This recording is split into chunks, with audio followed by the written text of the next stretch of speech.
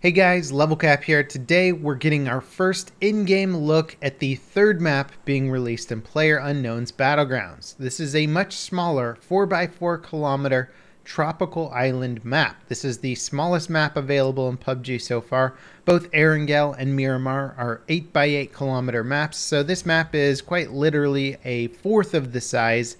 And in fact is a bit smaller, especially when compared to Miramar in terms of the actual surface area where you can travel.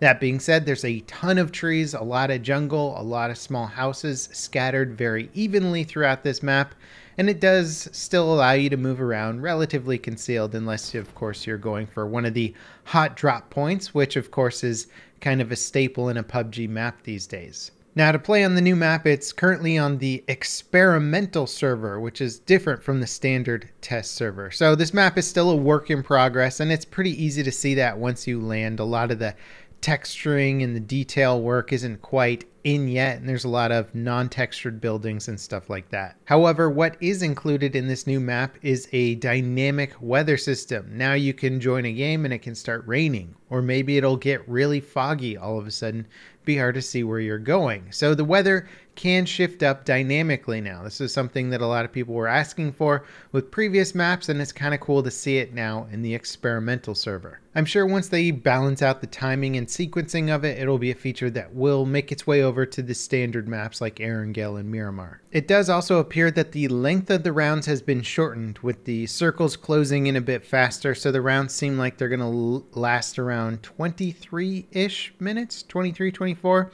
Hard to say exactly when you'll end up killing the last enemy, but that seems to be a fairly big change up from the 30 to 31 minute length of a standard PUBG match. Now, pacing wise, it did feel significantly faster than a standard PUBG match, but it's also something that's really within the player's control.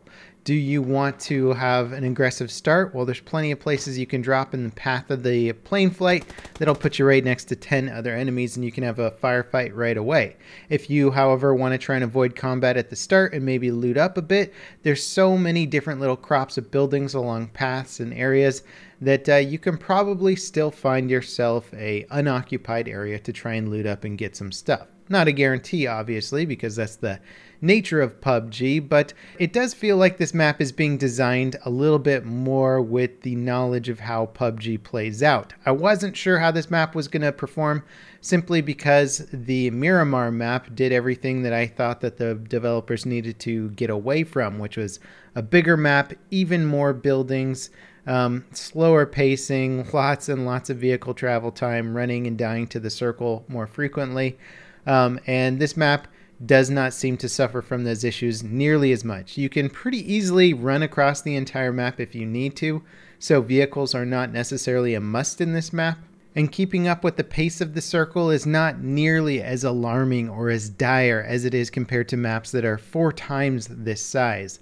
So generally speaking, I feel like PUBG just plays better on a smaller scale format. Like even with 100 players, but on just a map a quarter of the size, you're going to see more action a little bit more frequently.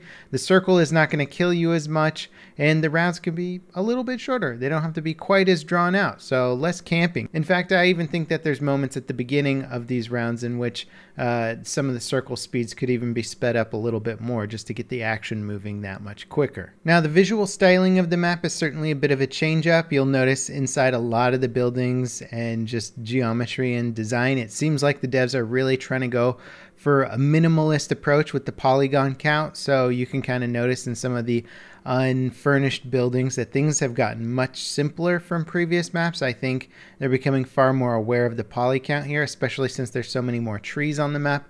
They got to reduce it somewhere. So the buildings are becoming a little bit more simple. I kind of like the style of the map. It looks good when the sun is out and bright, but when things get overcast and rainy or foggy, it looks like garbage. And I just think that's something that the developers should try and be as aware of as possible. They really make their game look like crap when it's sort of muted color tones out and less saturated. The PUBG to me looks the best when the sun is out and bright and things can be as saturated as possible. And when they start muting the colors, it just looks really bad in my opinion. It makes me feel like I'm playing a game from early 2000 in terms of the graphics. Even though this game is capable of higher end visuals, the art department has to be there to sort of back them up, and those weather effects just kill the look of the game for me. Also, they're still using the god-awful water shader for the rivers and stuff like that. This is the Unreal Engine. We just saw some incredible stuff at Game Developer Conference of what is capable within the Unreal Engine, but they're certainly not taking advantage of it in PUBG. And I feel like for a game that's gotten as big as it is now, let's throw a little bit of money into the graphics, guys. Let's get that art department up to speed. Something that's a bit different in this map is that there's a lot of hills with steep verticality to it. So you can scale a hill pretty quickly, you can get a good view from up top of a hill, and you're going to need to be looking up a lot more than you did in previous maps, or down if you're at the top of a hill. So a bit more verticality here and a bit more sort of ease of access of verticality. Sure, there's cliffs in Miramar, but to get up on them is a bit of an ordeal, so there wasn't too many firefights between top of cliff and bottom of cliff, but there should be a lot of firefights between tops of hills and bottom of hills in this map, and that's kind of an interesting new take. Now, another byproduct of the sheer density of this map, with buildings being in virtually any direction, lots of cover, lots of trees, is that it adds a bit more of a chaotic feeling overall. Some of the other maps we had big wide open spaces.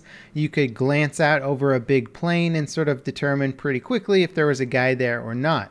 If not, you kind of had an idea, guess what? Nobody's to the north of me for probably about 200 or 300 meters. I'm safe in that direction. That is not the case with this map. There's so many trees, so much defilade that it's going to be really hard for you to get a good idea of what's happening around you. So you kind of just have to keep your head on a swivel. I think that adds a bit more to the chaos of the gameplay. However, I haven't really played the map enough to see if there's good ways of sort of minimizing the threat angles or stuff like that. Maybe there's certain areas of the map that you can go to where you can control your engagement a little bit more safely. Testing so far has only been available in first-person perspective solos, so it's hard to say how this map is going to play out with squads. There are small pockets of buildings all over the place, but it's usually enough to sort of get one player decently armed. To do a four-man squad, chances are you're going to have to do a bit more looting. People at the start of the round will probably go with some weaker weapons for a while until the squads can get fully kitted out. So again, there's a lot more exploring to do on this map, a lot more testing, and as you can see from the footage here, so much of it just isn't really textured out yet or finalized. So we're probably still a month or two away from this map coming to the live servers. I don't know for sure how long it takes for them to finalize a map, but based on what I'm seeing here, there's a bit more testing that needs to go on, and I'm hoping that they'll add a lot more visual finesse to the map. I do really enjoy the biome though. I think Tropical Island is a good setting. You know, sort of the Russian Erangel style island too was kind of cool as well, but Tropical brings a different setting. We got different trees, different plants. There's like ferns and stuff like that, huts.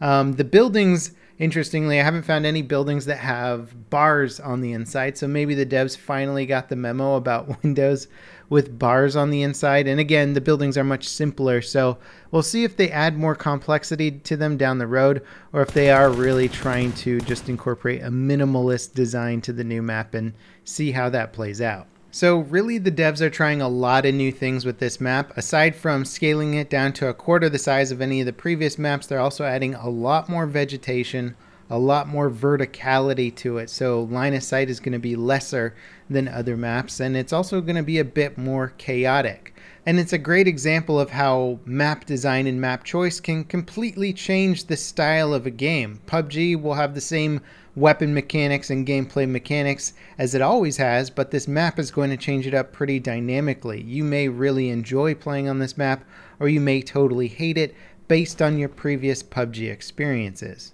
Performance-wise, once I actually got in on the ground and everything was loaded in, I usually got between 90 and 110 frames per second. Then again, I'm on a monster PC, so you may not be getting as decent of a frame rate. And I've also turned down some of the graphics settings. Not everything is on high. Overall, I think this is a exciting direction for PUBG. The smaller scale map is something that I've been wanting to test out for a long time now, and it plays well. It plays about as well as I thought it would in terms of pacing and the circle not causing death anywhere near as much as it used to. So I think this is a really good step in the right direction, and I hope the developers look into creating more 4x4 maps rather than more 8x8 maps. I think the pacing really works out well here. So anyway, if you're unable to get into the experimental server, I'm sure that the map will transition to the standard test server in the near future, and hopefully everybody can get in and test it out for themselves.